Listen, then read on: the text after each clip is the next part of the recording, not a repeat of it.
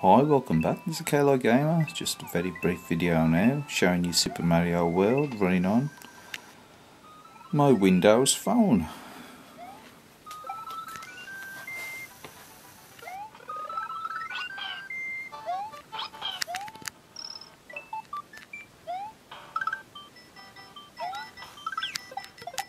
I've downloaded this off the game store that was running through the Windows Phone system. I do own the original